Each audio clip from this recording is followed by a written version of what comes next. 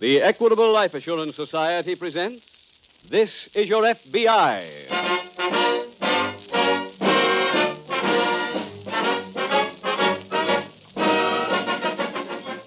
This is Your FBI, the official broadcast from the files of the Federal Bureau of Investigation.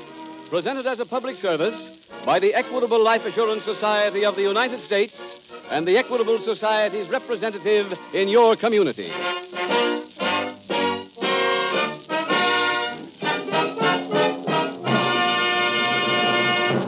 A tour, a cruise, the mountains, or the shore, wherever you are this summer, if you are one of the 12 million policyholders and beneficiaries who own or will benefit by Equitable Society life insurance policies, we like to think that your vacation is especially pleasant. Your Equitable Society policy safeguards you against uncertainty and insecurity. Yes, to enjoy a completely carefree vacation, make sure you have all the life insurance protection you need. See your Equitable Society representative soon.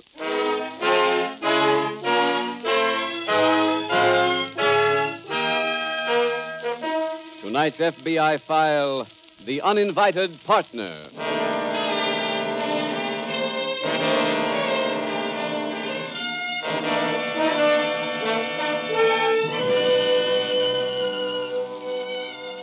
Our civilization is the most advanced in the long history of the world.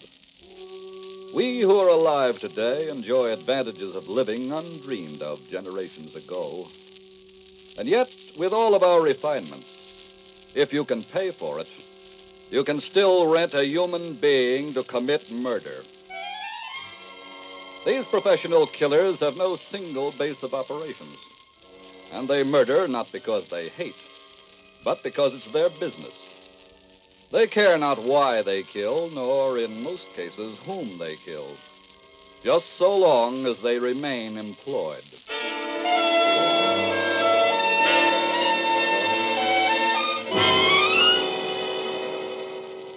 Tonight's FBI file opens in an apartment hotel located in one of the better residential districts of a large western city. A young lady who lives in one of the suites in this building is just entering her front door. Gwen, Yes, Walter. did you go to the lawyer's? Well, of course, I told you I would. What's the story? They want to have the marriage annulled. For how much? 10,000. Not enough. Walter, that isn't bad. Honey, what do you think you're playing, Jacks? Well, it's better Gwen, than... the Conway family is very rich. If they want to have your marriage to their pride and joy annulled, they've got to up that figure. Plenty. Walter, don't forget, we did frame the guy into marrying me. That's not true. Oh, stop. We got him so drunk he'd have married you if you asked him. Very funny. Well, what do I tell the lawyer? About the money? Yes. Tell him it's not acceptable. He said that was their final offer. Forget what he said. I've got other ideas. Oh, Where's your husband now? on a hunting trip. Where? At his camp. Have you ever been there? Yeah, why? Do you know the way up there well enough to direct somebody to the place? Oh, sure. Look, what is this? We're not going to take the 10,000. Huh? And we're not going to have your marriage to Mr. Conway annulled. We're not? No. I know how you can get all of Mr. Conway's money. Oh. It's very simple. Instead of being his wife, you become his widow.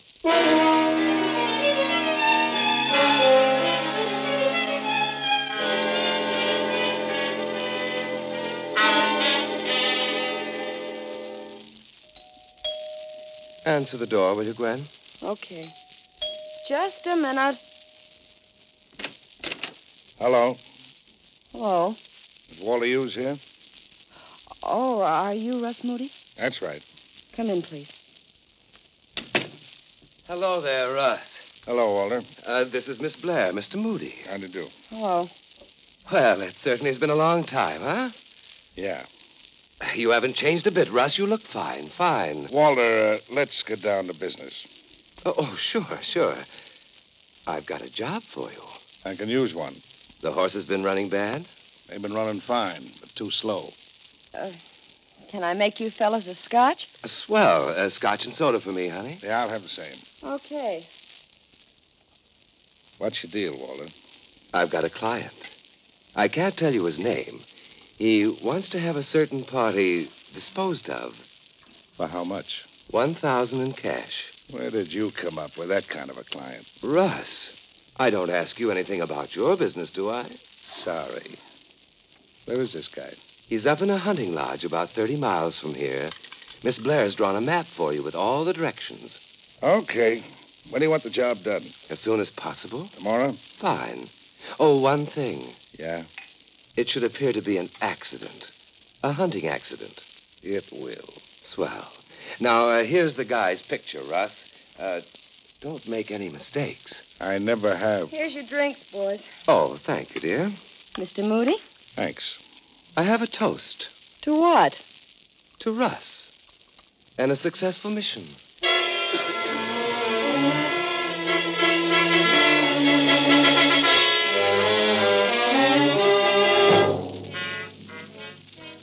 The following evening at the local FBI field office, a sergeant of the state police is just introducing himself to Special Agent Jim Taylor.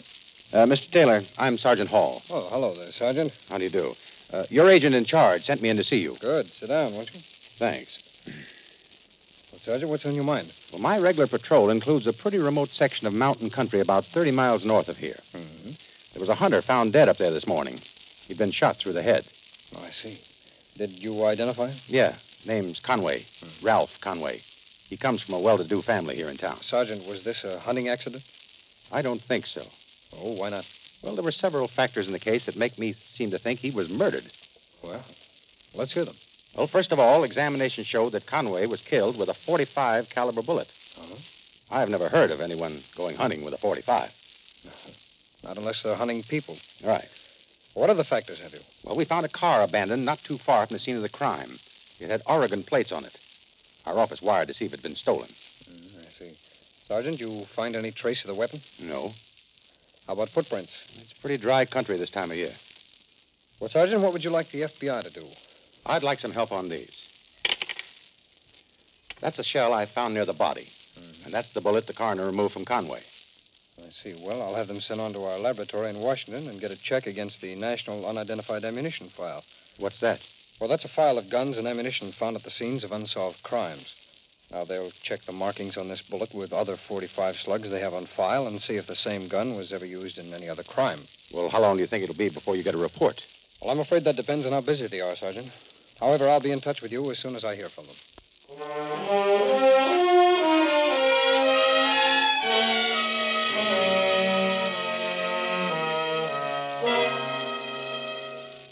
Walter, Yes, Gwen?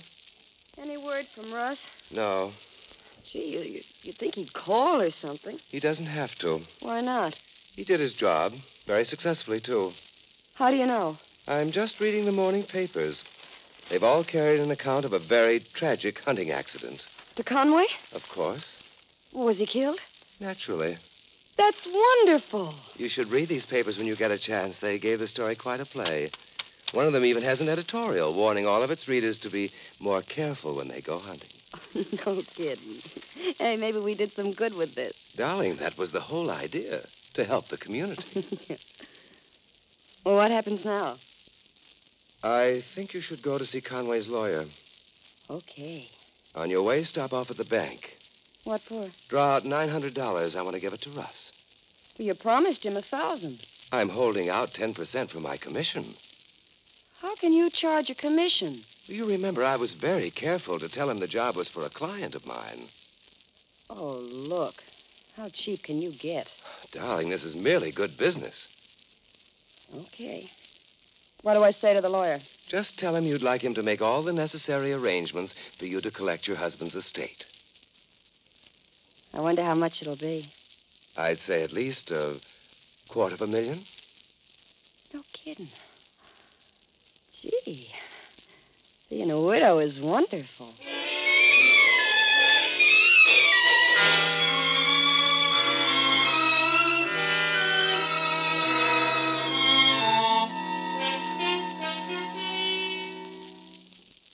Busy, Mr. Taylor? Oh, no. Come on in, Sergeant. I just got your message a little while ago. Have you heard from Washington? Yes, I received a report on that bullet. Wait, it's in this file here. Here it is. The bullet used to kill Ralph Conway matched two others in the unidentified ammunition file. Two others? That's right. In October of 1946, there was a petty racketeer killed back east with the same gun. And in June of this year, the same gun was used to murder a bookmaker. Almost sounds like the owner is a professional. Yes. There's one thing that puzzles me, though. What's that? Well, the other two known murders that were committed with this gun were killings that involved other criminals. Yes? Now, you told me that Ralph Conway was from a well-to-do family. How does he fit in? I don't know. We checked on him, but he was never in anything that wasn't legitimate.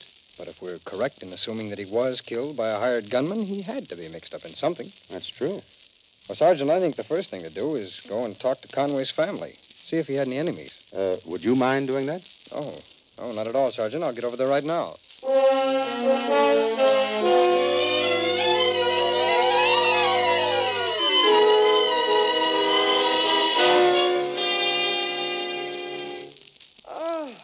Gee, it's good to be back here. Oh, hello, honey. Sure hot downtown. Was it hot in the lawyer's office? No, his place is air-conditioned. That's not what I meant.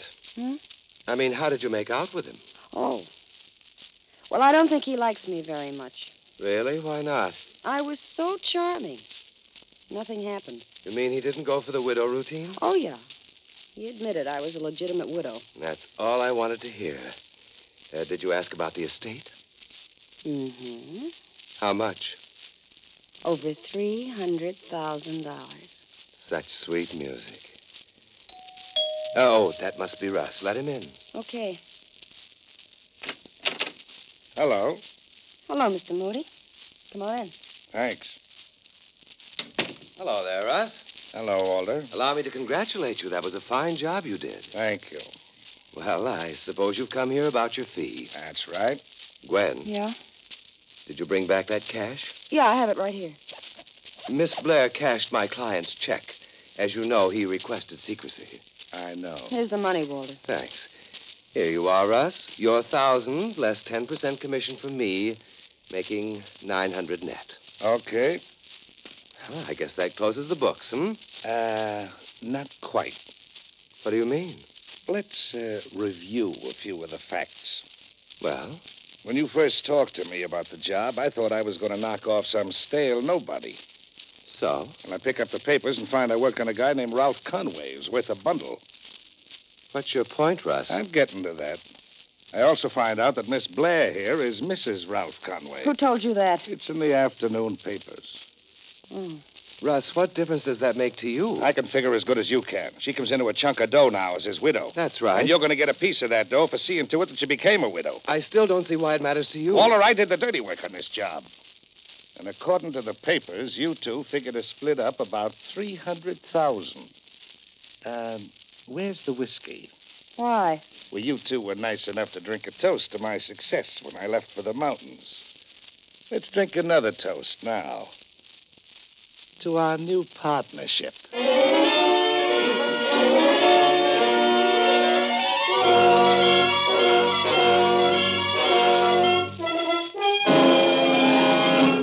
We will return in just a moment to tonight's file from your FBI.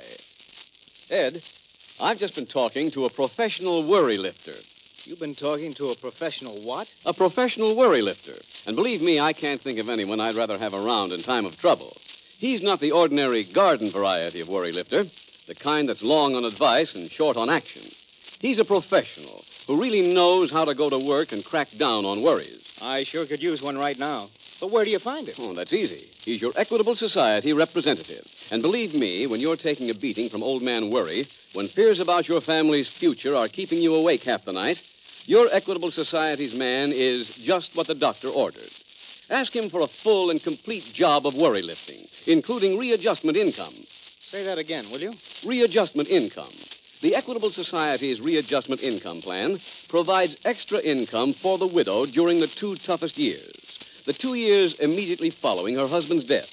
Years in which he is adjusting the family way of life to a lowered income. You know, expenses can't be reduced overnight. It takes time. And that's why every life insurance program should provide readjustment income for extra help during the 2 toughest years. Sounds swell, Mr. Keating. But are there any strings attached to it? Does this readjustment income cost a lot of money? Why, it may not cost you a cent. It may require only a simple rearranging of your present life insurance program.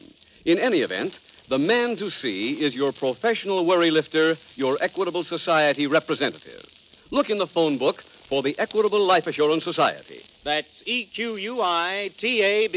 Or send a postcard care of this station to the Equitable Life Assurance Society of the United States.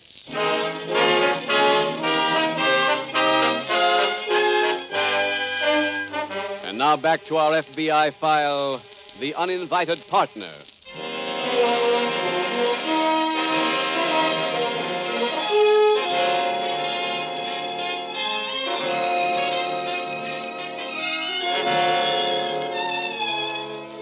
There is one characteristic of criminals which marks them as being different from the rest of their fellow citizens. And that is that their lives are motivated entirely by greed. The success of one plan, in this case the marriage of the nightclub singer to the young playboy, does not satisfy the criminal.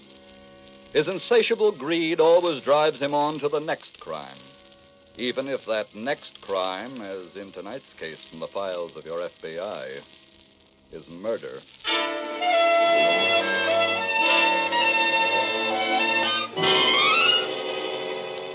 Tonight's file continues in the FBI field office. Sergeant Hall of the State Police is just approaching Special Agent Jim Taylor's desk. Hello, Sergeant. Hello, Jim. Did you contact Conway's family? I talked to his lawyer.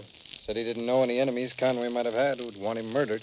I see. He did tell me something that might help us, though. Oh, what was that? Well, he discussed young Conway's secret marriage. Yes? It seems that the marriage was the result of a frame-up for her, so the lawyer said. Well, why didn't they have it annulled? Well, the Conway family hates publicity, and they were in the process of dickering with the girl to get her to agree to an annulment. And what was her reaction to that? Well, according to the lawyer, she seemed about to accept their offer of $10,000 when the murder occurred. Oh, I see. She gets the whole estate now, I guess. That's it. And she's already been to see him about it, too. I wouldn't say she was exactly in deep mourning then. No. Well, who is she? Or who was she before she married Conway? A nightclub singer. She met Conway in one of the places she was working. Oh.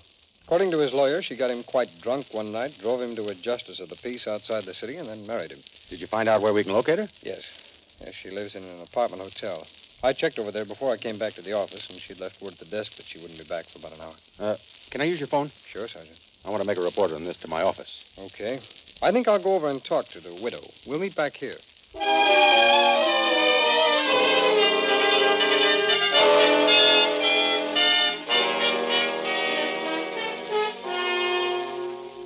Gwen, any word from the lawyer? No. But while you were out, I had a visitor. Russ? No. This was a man named Taylor from the FBI. What did he want? Well, he asked a million questions about Ralph. When we got married, how, who was there. What else? Wanted to know if I'd ever heard Ralph talk about any of his enemies. His enemies. Why'd he ask you that? He said that they knew that Ralph was murdered, and that it wasn't a hunting accident. That's not so good. What do you think went wrong? How do I know? I'm not working with the police. Well, I just thought you might have an idea. Look, don't make me such a big man. You were a full partner when things were going good. Have you heard from Russ? No, not a word. He said he'd get in touch with us when his money ran out. Must have had a couple of winners at the track. I hope he stays lucky. Maybe he won't bother us then. That's wishful thinking, honey. He'll be back here whether he goes broke or not. Walter, Hmm? suppose he gets picked up by the cops for the killing. He might decide to talk. I know. That'd make everything just dandy. Wait. What? I just thought of something that might cover everything. What? Have you got any stationery in your desk? Yeah. I want you to write a letter. To who? To the FBI. To- Now get some stationery and write what I tell you.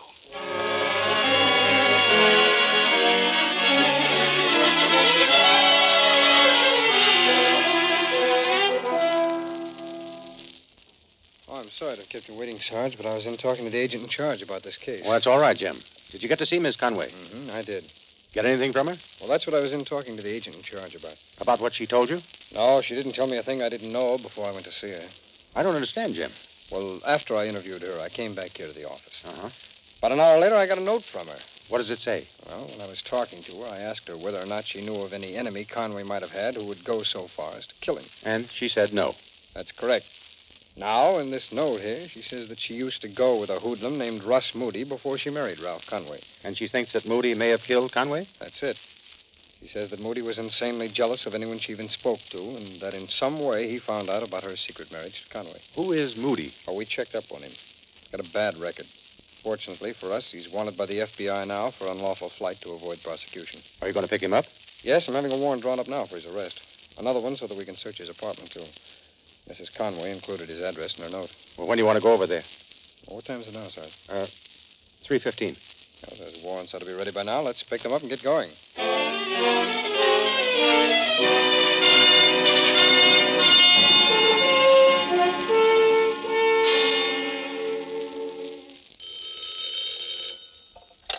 Hello?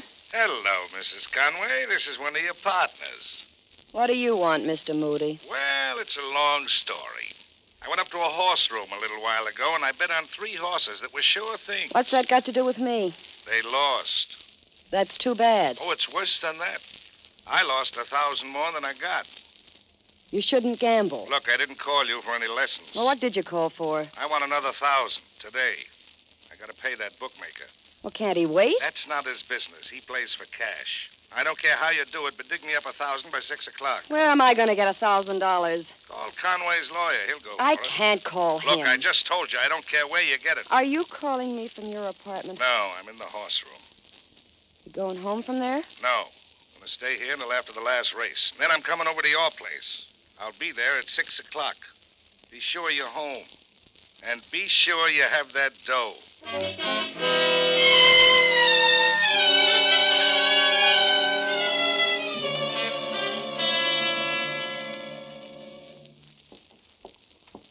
Is that you, Jim? Yeah, I've got the keys. I showed the superintendent the search warrant, and he handed them right over. Well, let's go in. All right. Yeah, it does. Go ahead, Sergeant. Thanks.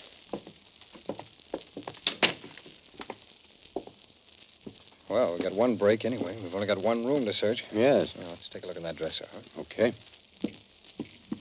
Let's see. Shirts. Socks. Wait a minute. This might be what we're looking for. What is it? Look, it's a 45. The same caliber gun that was used on Conway. I know. Sarge, take a look at that firing pin. Oh, off center, eh? Mm-hmm.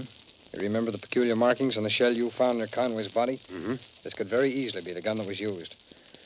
Well, we'll send it along to the laboratory and let them check. They can tell us for sure. Now, let's look into the drawers. Give me the gun, Jim. I'll wrap it up. Okay, here you go. Anything in there? No. Well, let's see what's in here.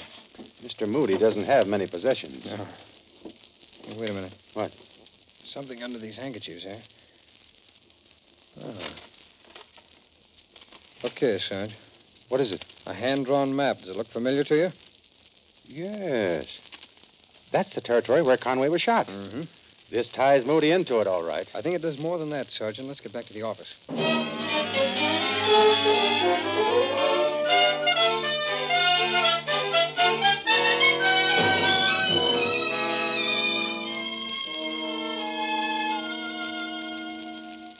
Walter, where have you been? What's the matter, I got Fred? a phone call from our partner. Russ?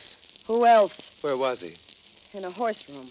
Did he say if he was going home? No, he's coming over here. Then your note to the FBI won't work. Yeah, I know. Did he say why he was coming here? Now, I'll give you just one guess. Money? Naturally. When did he say he'd be here? 6 o'clock. 6 now. Yeah. I called the FBI a few minutes ago. Told them Russ would be here When did Russ call? 2 hours ago. Why didn't you call the FBI then? Oh, I was too upset. I didn't think. Walter, if he gets here before the FBI does, what'll we do? I'll handle that. Do you think we should... Answer it. Okay. Hello? Come in, Russ. Thanks. Well, all partners present, huh? That's right. I won't waste much of your time. Did you dig me that money? It's not here yet. Did you call the lawyer? Yes, she did. He's sending it over. Okay. Oh, well, that must be the messenger now. Let him in, Gwen. Yeah, sure. Hello, Mrs. Conway. Oh, come in. Thank you. I received your message. That man there is Russ Moody. What is this? Stay where you are, Moody. I have a gun. Who are you? I'm a special agent of the FBI. And I've got a warrant here for your arrest for the murder of Ralph Conway. I'm sure glad you got here before he made any trouble. I'm grateful to you, too, Mrs. Conway. If it hadn't been for you, we might never have known about Moody. Why? We also might never have found the map you drew for Moody to get to your husband's hunting lodge. What? I found that in his room. The handwriting matched the note you sent me at the office. Walter. There must be some mistake. I'll give all of you a chance to correct it. I'm taking you in now for questioning.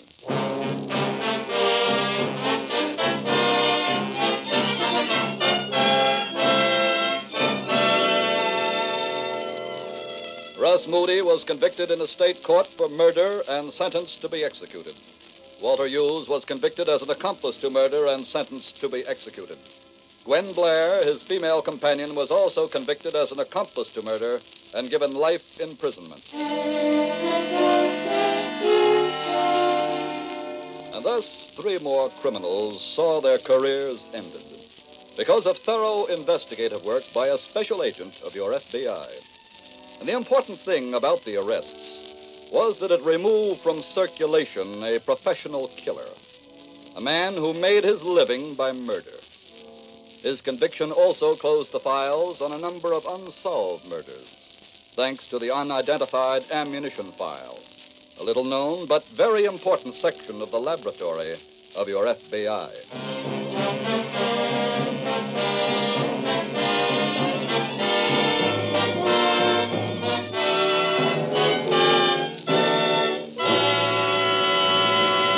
In just a moment, we will tell you about next week's exciting case from the files of your FBI.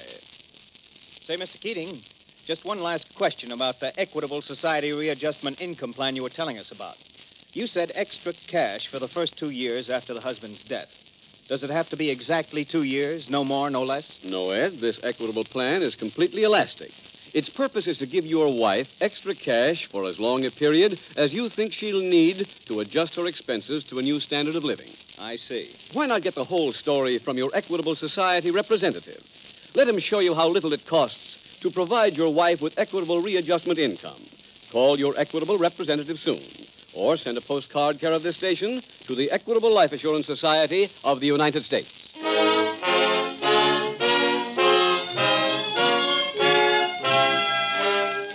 Next week, we will bring you another colorful story from the files of the Federal Bureau of Investigation, The Big Build-Up. The incidents used in tonight's Equitable Life Assurance Society's broadcast are adapted from the files of the Federal Bureau of Investigation. However, all names used are fictitious, and any similarity thereof to the names of persons living or dead is accidental. Tonight, the music was composed and conducted by Frederick Steiner. The author was Jerry Lewis, your narrator was Dean Carlton, and Special Agent Taylor was played by Stacey Harris. This Is Your FBI is a Jerry Devine production. This is Larry Keating speaking for the Equitable Life Assurance Society of the United States and the Equitable Society's representative in your community, and inviting you to tune in again next week at this same time when the Equitable Life Assurance Society will bring you another thrilling story from the files of the Federal Bureau of Investigation. The Big Build-Up on This Is Your FBI. This is ABC, the American Broadcasting Company.